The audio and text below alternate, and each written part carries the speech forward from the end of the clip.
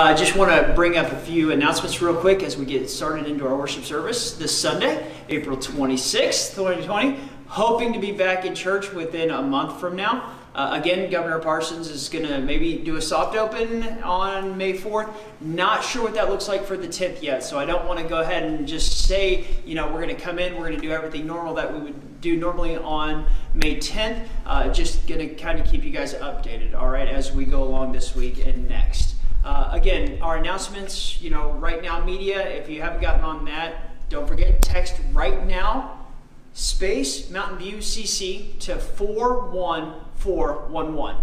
So 41411 to Right Now, to text Right Now Mountain View CC to that number, and then they will send you a link on how to get that started. If you do it on your computer, then you don't even need to do that because you should already have your password and your information already in there. So that's Right Now Media. Again, do not forget that throughout the week, if you want to pick up communion packets or tithing envelopes, there's also a couple of other things out there for you to pick up if you stop by the church. And we can put all those things, we can put the tithing envelopes inside the church office, they'll get picked up. But come in, grab your communion kits. Those are available if you aren't doing, you know, like crackers and soda pop or whatever you're doing, or you got it home on hand. So don't forget tithes and offerings. If you want to send those to the church, Mountain View Christian Church, Post Office Box 93, or you can drop those off anytime throughout the week. I keep forgetting that slide's there.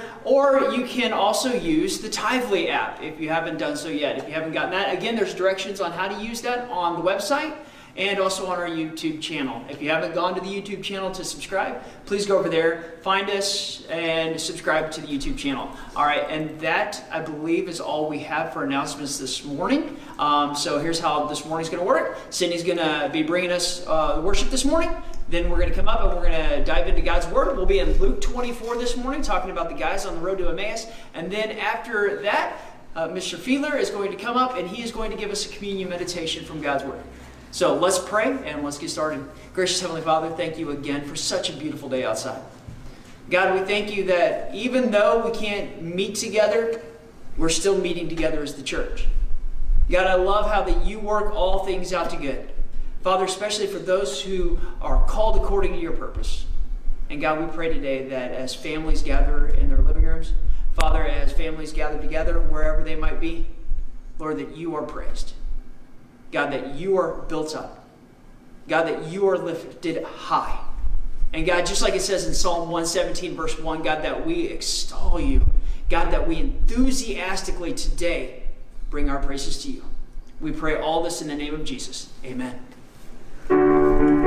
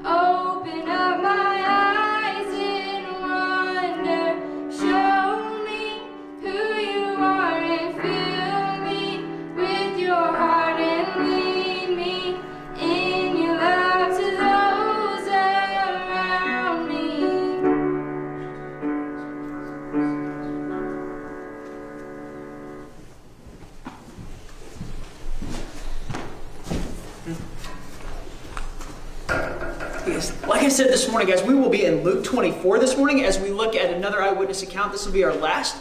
Next week we'll move on. But as we look through this, we're going to look at a couple of guys as they're traveling. And I entitled this morning's message, Discovered. Because the reality is these guys will discover who Jesus is, and that's what we need to do. I mean, no matter where we're at, we're always going to be learning something new about how God works. And so I want to propose a riddle to you. Some of you guys who've gone to high school camp, you may know this, all right? Some of you in youth group, you might know this because you've heard me say this before, all right? But those of you who may not have heard this before, here's my riddle. A woman shoots her husband, holds him underwater for 5 minutes, finally hangs him. 5 minutes later, they enjoy a wonderful dinner together. How can this be? You see, it's not until you realize, or until somebody tells you the answer, does this riddle make any sense whatsoever. And that's exactly what's going to happen with these two men. They're going to have all this information. They're going to have all these things. But at the end of the day, it did not make sense until it was explained to them. And so they're going to do three things, and we're going to look at this morning. First of all, they're going to encounter Christ.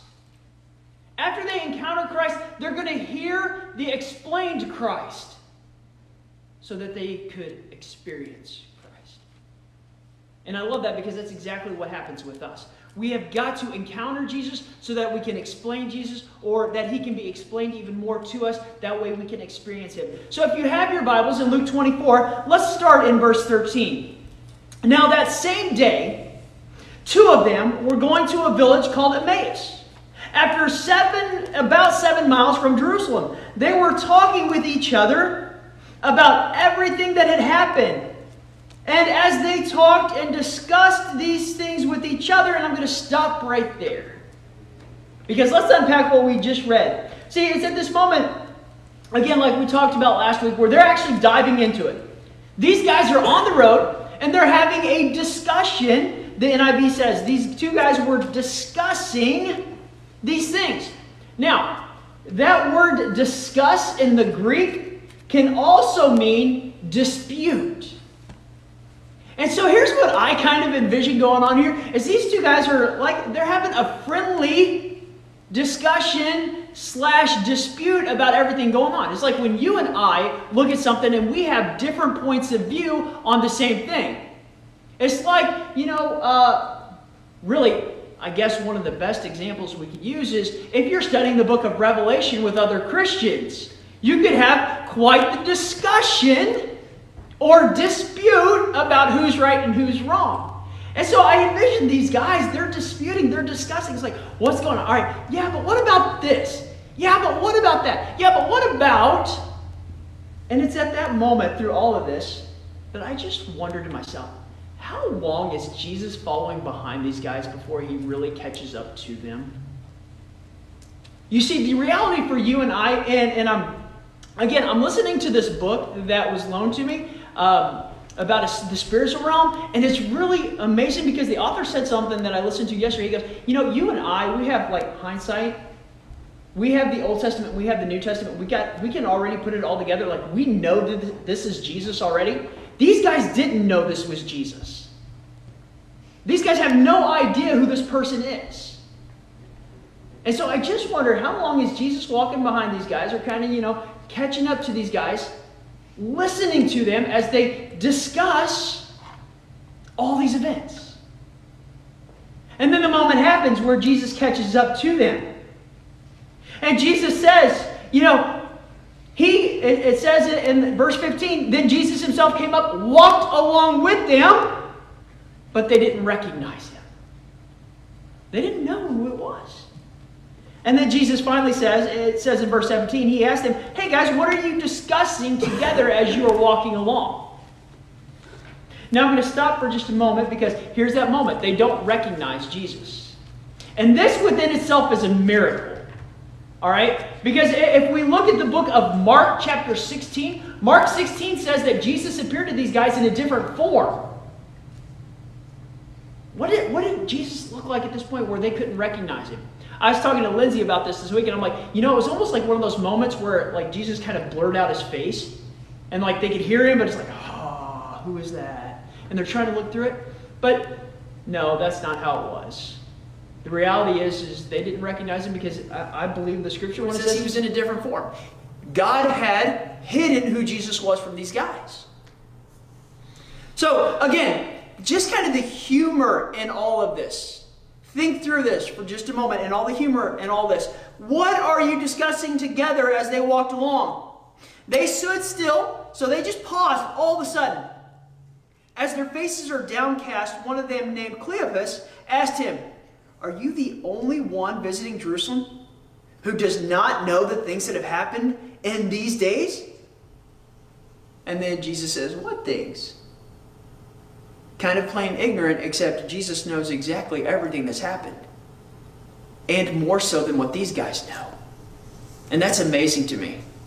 It's like, all right, first of all, who are you? Second of all, what rock have you been hiding underneath the last week and a half? What do you not know? What do you not understand? And so they need, right now as they are encountering Jesus Christ, and here's the amazing thing. And I pause for just a second because, listen, you and I are going to encounter people who are in the image of Jesus Christ. We're not going to recognize it until after the fact. When somebody comes up to you and says something to you. When somebody comes up and becomes a friend to you. When somebody comes up and does something for you or your family that shows Jesus Christ. You don't see it in that moment, but when you come back to realize it, that's when it is. And that's what happens here. And that's what we're unpacking here this morning.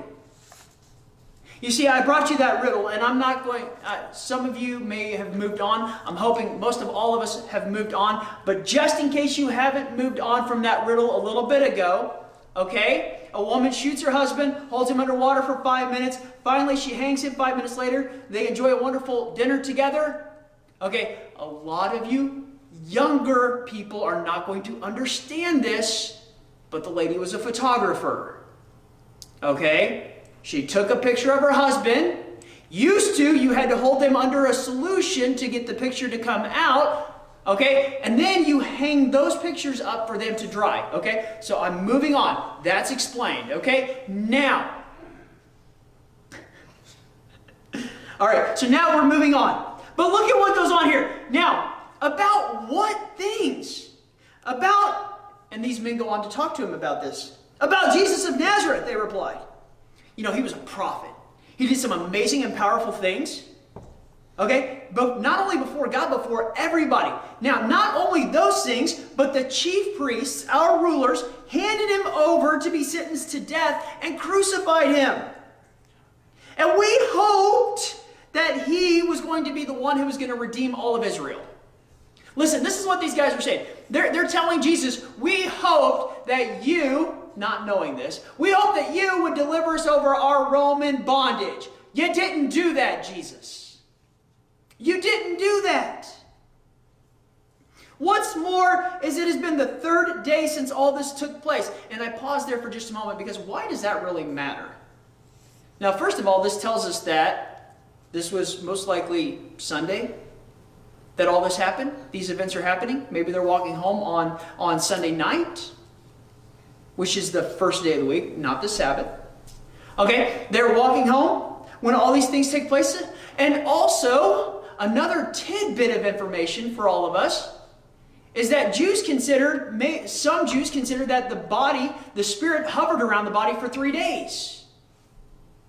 And then it was taken up, or it was gone. So perhaps they have this mindset where, it's been 3 days, his spirit is no longer there. It's not even hovering the body. It's gone. So why downcast? Because things aren't working out how we expected them to work out. In addition to this, some of our women amazed us. They ran to the tomb early and didn't find the body. They came back and told the men that they had seen visions of an angel who said he was alive. And then some of our companions went to the tomb and found it just as the women had said. And they didn't see Jesus. All of these things. As I was reading through Mark Moore's notes on this passage in Luke, I love what he said. He goes, basically, this is what they're just saying. He says, these guys are like, the women are flipping out. They're thinking they're seeing angels. 2 of the apostles, they ran. They saw nothing. No one sees Jesus. No one's even hinted at knowing where he's at. Why shouldn't we be downcast?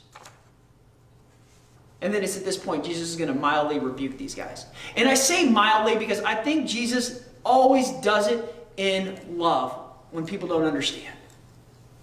He's not just going to full out rebuke these guys. And look at what he says in verse 25. He said to them, how foolish you are. Now, he's not calling them dumb. He's just kind of calling them ignorant. How ignorant of all of this are you guys?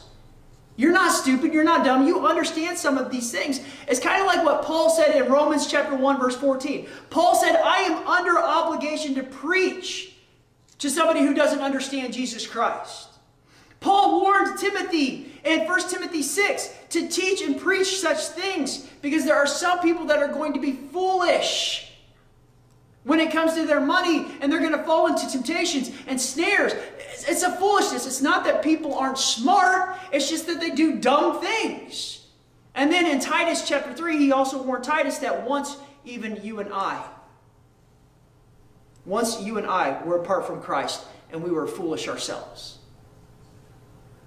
You see, when we don't recognize the redemptive work of Jesus Christ, then we're foolish.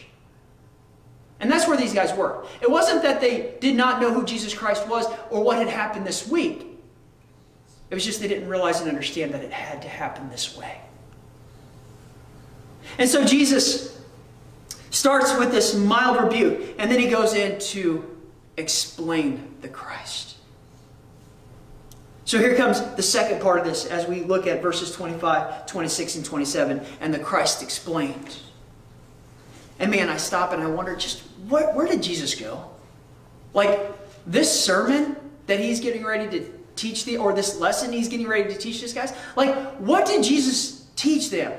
Where did he go? What did he say? Now, if we would have had one of the authors to write that down for us, man, how much easier would it have been to be like, all right, this is how Jesus did it. This is how I'm doing it.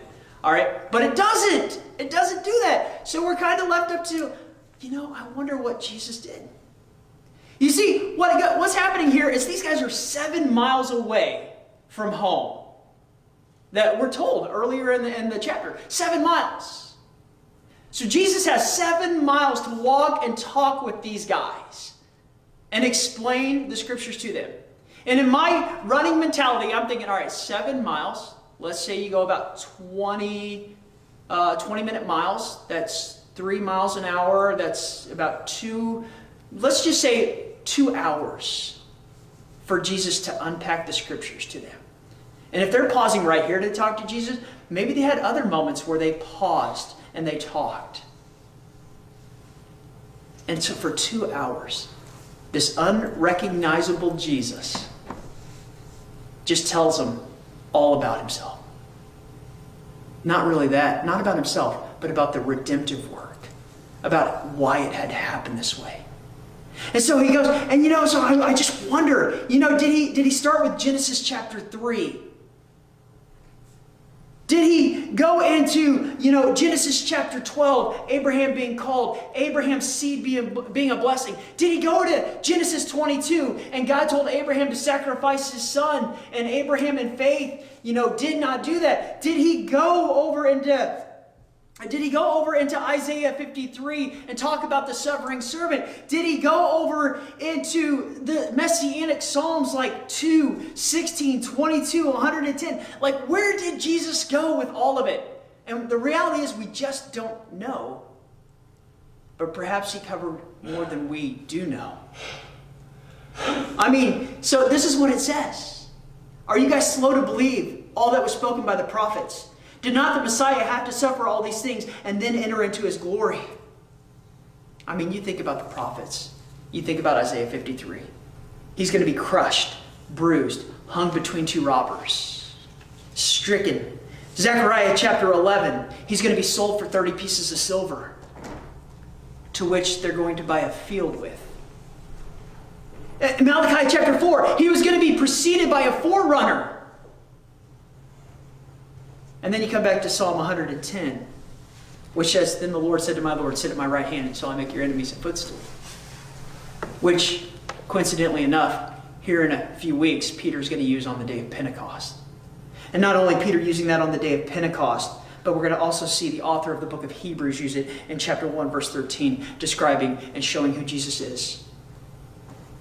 So the big question was Jesus upset with these guys? Because some people think he was. I don't think so.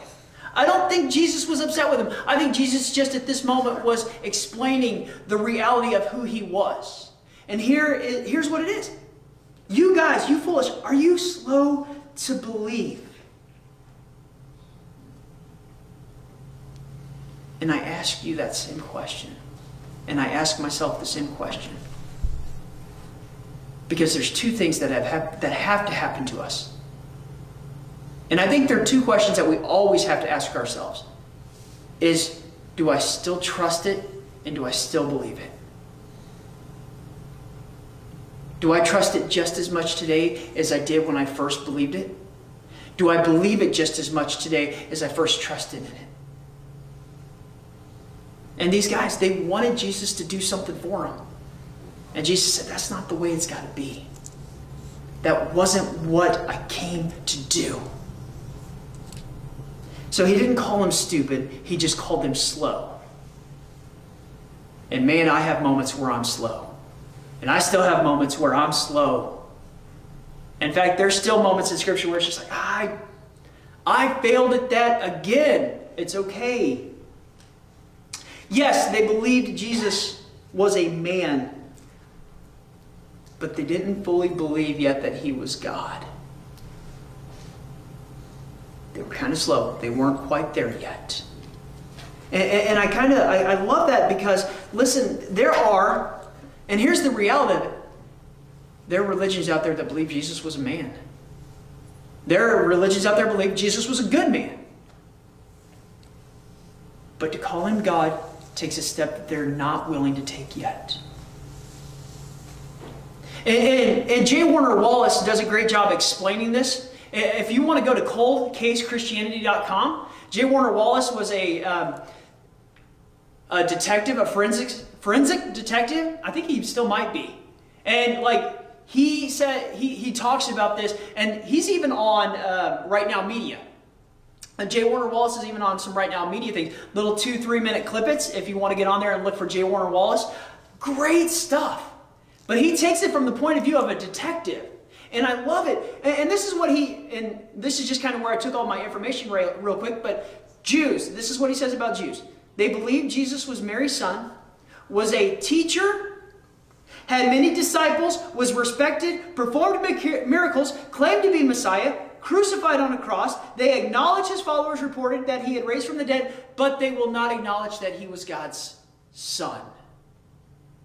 Like Messiah, like Christ, like the one who died for the sins of the world. That takes it too far. Muslims believe that Jesus was born of a virgin, that he is to be revered and respected, that he was a prophet, a wise teacher who worked miracles, ascended to heaven, will come again. However, not the only way. Not the only way. So when it comes to accepting Jesus as the only way, they can't take that step. Hindus believe that Jesus was a holy man, a wise teacher, and that he is a little g God, not a big G God. Buddhists believe Jesus was enlightened and was a wise teacher, but to call him God, we cannot. New Agers believe and maintain that Jesus was a wise and moral teacher, yet when it comes to the point of Jesus being God and the only way to salvation, just can't quite do it. These two men, go back and look at what they do. Look at what they say to him. What's more is, it has been 3 days since all this took place. We thought he was going to redeem Israel. When the reality is he did redeem Israel, just not in the way that they expected it to be done.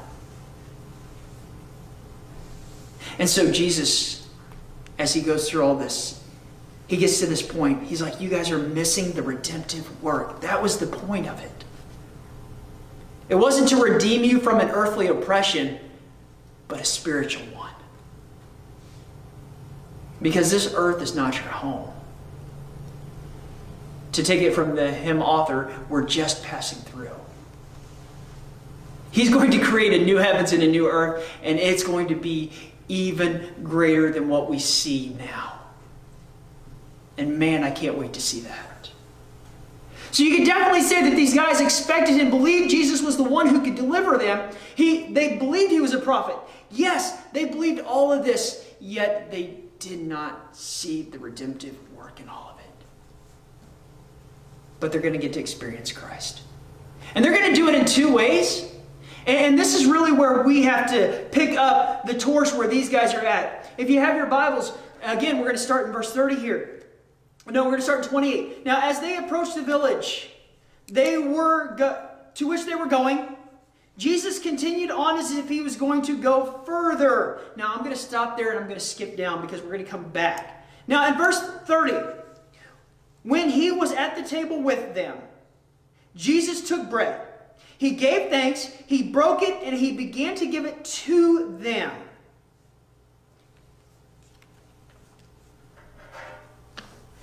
Jesus comes into the house this night with these men. After a long journey, well, 7 miles, some of us would consider that long. After that amount of time together, they sit down and they eat a meal.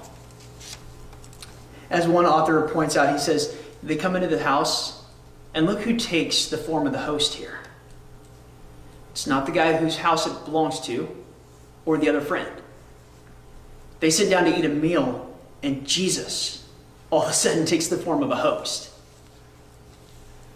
Because Jesus is the one picking up the bread. Jesus is the one breaking it. He's the one passing out.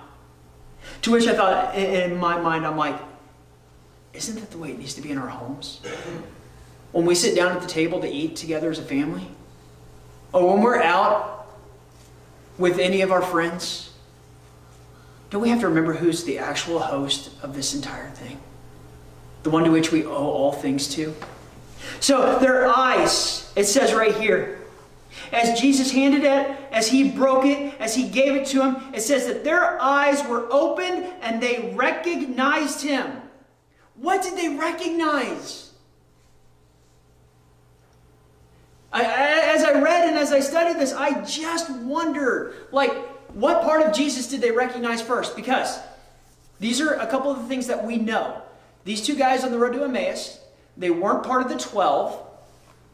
Although some suspect that one of them may have been Luke, or the author writing here, or that it may have been Nathaniel. But that seems illogical because of what's going to happen immediately after being in the house. I don't know who the second guy is. We're going to talk about it in a second. But we know one guy, Cleopas, we know he wasn't a disciple. So they weren't in the upper room when Jesus broke the bread. So obviously this wasn't some form of the Lord's Supper. It was just a general meal. But how did they know? One author says, perhaps when Jesus raised the loaves and broke it, it was similar to what Jesus might have done when he was feeding the 5,000 or the 4,000. Or maybe other times that we don't know about in scriptures. And the way he did it, and in the manners that he did it, they understood, oh no, nobody else could do this but Jesus. My favorite is perhaps when Jesus lifted the bread up and broke it. God had, put a veil over his face, but not over the nail holes. And then they saw the nail holes. And then immediately in that moment, their eyes were opened to recognize that this was Jesus. And in that moment, everything just the veil was lifted and they're like, we know who this is. We know exactly who this is. And I love this because it says that their eyes were open and they recognized him. And what does Jesus do? He doesn't stick around for questions. He's out of there. And is this really out of the character of Jesus? Because you think about it for just a second. let's go back to Matthew. Let's go back to feeding 5,000 people. Jesus feeds 5,000 people. All of a sudden they want to make him king. Jesus is like, it's not time yet. And the Bible says that he passes right through them. Well, how did he do that? We don't know. We don't know how he does that. We just know that he does it. But right here in Luke, it says that he disappeared from their sight. Now, a 19th century author, Frederick Goddard, writes how Jesus had already been gone. So perhaps really the miracle wasn't that Jesus left in a flash, if you will. Perhaps the miracle was that Jesus was actually with them the whole day. Maybe we're just looking at it from the opposite way. Maybe we should look at it from the point of view that it was a miracle in itself that Jesus had appeared to these two men on the road. That Jesus himself appeared to them on the house. And then all of a sudden, just like before this day, he was gone again. But I want you to see their response. You see, experience here, much like love, we've got to treat it like a verb. We've got to treat it like something that unfolds and something that we do. Because I love what it says here. It says, they asked each other in verse 32, were not our hearts burning within us while he talked with us? While we were on the road, while he opened up the scripture to us. And that's that moment where it's just like the whole time that you're doing Bible study, like you are into it, it is just in here and you're like, oh man, I am eating this up.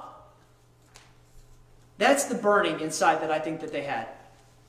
That moment where, you're getting close to home and you're like, I don't want to be close to home. I want us to start back over again. I want you to keep going.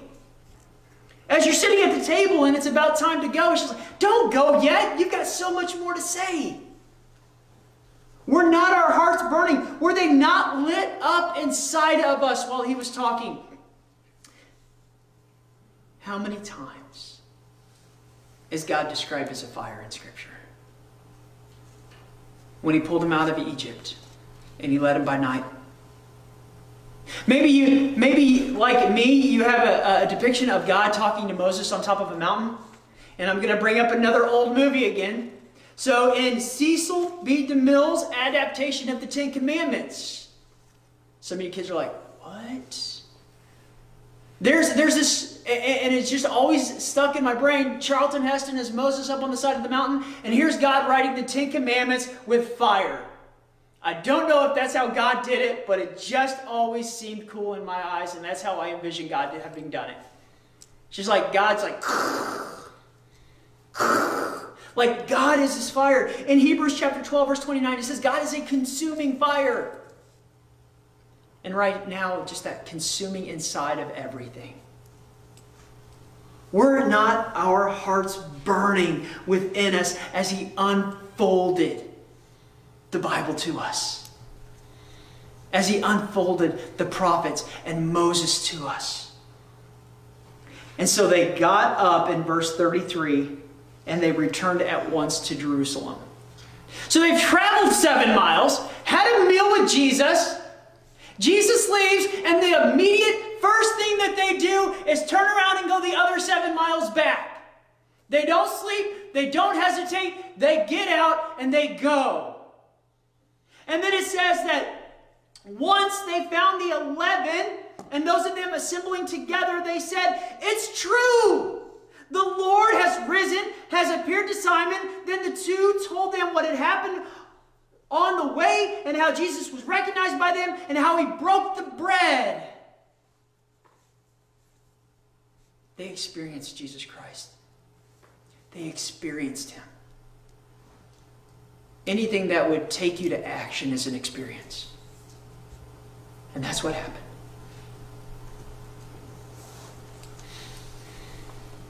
They tell him it's true.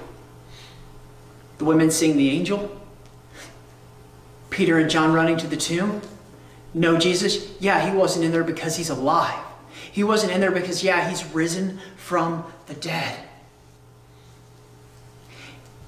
And it started back in verse 28. I think these are some of the keys to it. As they approached the village to which they were going, Jesus continued on as if he was going to go further. Verse 29, but they urged him strongly, "Stay with us, for it is nearly evening. The day is almost over." And so he went in to stay with them. It's evening. Like it's almost 6 p.m. It's almost done. These guys get up. It's dark outside. And they're running to Jerusalem. There's two things about this passage that I really want us to recognize and understand. As they walked with Jesus, they may not have fully recognized who he was, but they knew that they wanted him. And they knew that they wanted him in his home. Stay with us. Have a meal with us. Whether it was them just being, culturally friendly as they were, I don't think that. I think it was more spiritual and cultural, but spiritual too. I think that they knew there was something more. And when you and I open this thing and dive into it, that's our question. That is the question. Like, do we want more out of it? Or do we want it for the surface? Do we want to know Jesus more than just a man? Or do we just want he was a good man? And they invited him in to their home. We never find out who the second man is in this story. And I was telling Lindsay about this week. I really like the reality that we don't know who the second guy was. We know who Cleopas was, but we don't know who the second guy is. Because that allows us to walk into the story. You put yourself as the second person in this story. Maybe somebody else is asking the questions, but you're there with. Maybe you have questions, but you're there with. You see, we don't have to have it all figured out for Jesus to walk right beside of us. We don't have to have it all figured out for Jesus to be invited into our homes. We don't have to have it all figured out to say that we believe. And I think that's just how God works. I know that's how God works. But here's my question for you this morning. Where does Jesus fit in? Do you recognize him? Or is he a blurred out face? Matthew 28, 18, 19, and 20. Go therefore into all the world. These men, after having this meal, they got up and they ran 7 miles to tell other people about Jesus and what he had done for them. When was the last time you're like, you know what, I'm going to get up and run 7 miles to tell somebody about who Jesus is? Like the work and the effort that it took for these guys to get back to Jerusalem as quick as they could. Because here's the reality, time is short. Time is short. We don't know how much time there is, but I know this, that we live in the last days. And if there was ever a time to accept Jesus Christ as your Lord and Savior, today is that day. And here's the great thing, you don't have to have it all figured out. All you have to do is know that Jesus is the only way. That Jesus can redeem you. That Jesus can spiritually bring you in. Now there are steps to that. Okay? There's a process to it. But you've heard it. And the next thing you've got to ask yourself is, do I trust it and do I believe it? And then we can move from there. As you're in your homes or wherever you might be, ask somebody around you to explain Jesus a little better to you. And take those next steps. Maybe you've already taken all those steps. What is stopping you from recognizing Jesus even more today? Let's pray. Gracious Heavenly Father, thank you so much. Thank you so much for the gospel. Thank you so much for your redemptive work on the cross. Thank you so much for Jesus, who at times will come into our lives and we don't recognize him, we don't know him, but God, you do. You know what's inside of our hearts, and you know exactly what we need. God, and I thank you that unlike Abraham, Father, you showed what it meant to actually sacrifice your son on the cross. And Father, I pray for our church. I pray for the church. God, that we would see Jesus recognizable in such a large way as we continue through 2020, God, as we continue past this pandemic, God, as we move to the next step in our spiritual walks with you. God, to the heart right now who is accepting Jesus Christ as their Lord and Savior today. Father, to the heart right now who is taking the next step in their faith, God, I pray for guidance. I pray that you would continue to strengthen them. I pray that you would send people into their lives, Father, that would help them walk with Jesus. Father God, that we would as a nation invite Jesus back into our homes to dine with us and to be the host. God, I thank you again for every opportunity that we have to share the love of Jesus Christ with each other. And this we pray all in the name of Jesus. Amen.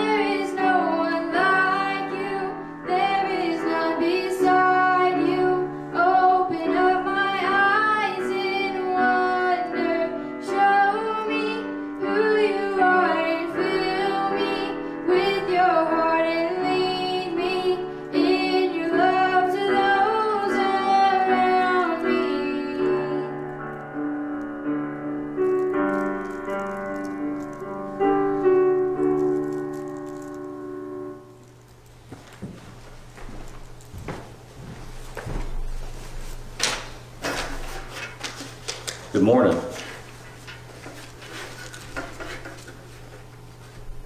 think I'm more nervous doing this than in a room full of people, so bear with me. It's really strange. I guess it's not really strange, but it's a God thing when you sit down and write a couple of different meditations. You do one, and you have it, and you're ready to go, and then you wake up the morning of the meditation you're supposed to do, and just something else comes to you, and you start digging around, and then Eric does what he does this morning and just kind of brings everything together. So bear with me here. So in my attempt to adapt to country life, I have tried to plant several gardens. Each year I was able to cultivate, dig, and reap the benefits of my attempt. 2 torn up tillers, lots of weeds, and rocks, more rocks. I think you plant them like potatoes. You put one in the ground and many come up. I'm telling you though, this year will be different. My family will reap the benefits of a garden this year, minus the rocks. In Matthew 13:24-30, there's a parable he puts forth to them saying, the kingdom of heaven is like a man who sowed good seed in the field. But while men slept, his enemy came and sowed tares among the wheat and went his way. But when the grain had sprouted and produced a crop, then the tares also appeared. So the servant of the owner came and said to him, Sir, did you not sow good seed in your field? How then does it have tares? He said to them, An enemy has done this. The servant said to him, Do you want us then to go and gather them up? But he said, No, lest while you gather up the tares, you also uproot the wheat within them. Let both grow together until the harvest, and at the time of the harvest, I will say to the reapers, First gather together the tares and bind them in bundles to burn them, but gather the wheat into my barn. So here we have a parable about sowing seed.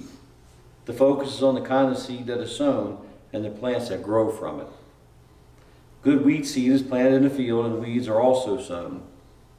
Given the choice to remove the weeds, the owner declines, wanting the wheat to grow. He decides to let the weeds remain. If the weeds were uprooted now, the wheat also would be uprooted.